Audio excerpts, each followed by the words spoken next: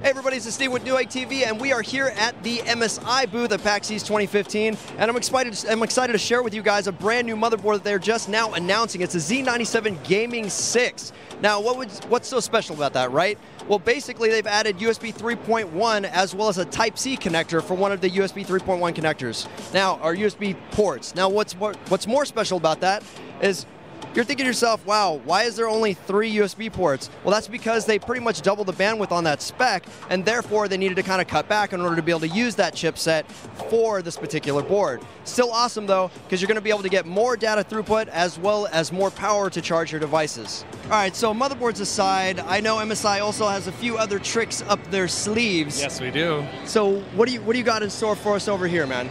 So we have the latest AIO 4K gaming PC here. This is our latest AIO system that just became available. Nice.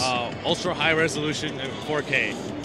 It's the next step in HD gaming, right? So basically the benefit there is that you're getting a 4K display that you can basically touch on, so you get a lot more screen resolution. Exactly. Right? And so you can basically touch on a wider area of the game itself. That's awesome. Yeah. What are the specs on the system? So this is a 24-inch display, 10-point touch display. So, you know, like I said, touch screen. Nice. Comes bundled with the game keyboard and mouse, actually, when you do get it. Cool. And it's running the latest 900 series GPU. It's actually going to be the 960, and I think we will have other configurations in the future as well. And right now it's about 8 to 16 gigabytes of memory. It can support up to dual RAID SSDs, including 1 terabyte, 7200 RPM HDD. Okay. Cool. We have very exclusive features on our AIO systems that you can't find on any other competitor systems. For instance, the anti-flicker display. Okay. That helps reduce eye strain or over long terms of use, gaming, however. Sure.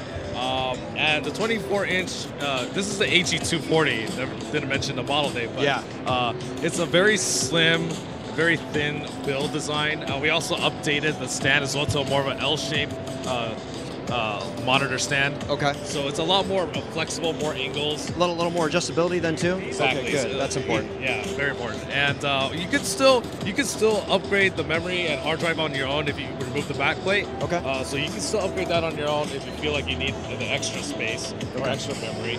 And as well as, the speakers are great.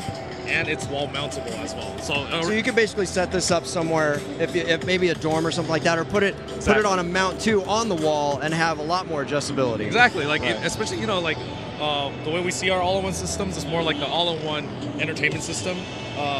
You mount it on the wall, use it as a TV. It does have an HDMI input, so you can connect your something else to it because it's still just a monitor. Yeah, so exactly. So awesome. you can access it.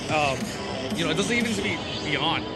To use the screen as an external monitor. So Vincent, equipment aside, we have a tremendous amount of people around us. Oh yeah. I'm just curious, how are the fans here at PAX East receiving you? The fans have been fantastic. No. It's just I don't even need to ask you. All right, fine. All right. Let me just ask these nice people here. How has MSI been treating you guys? I expected at least one boo.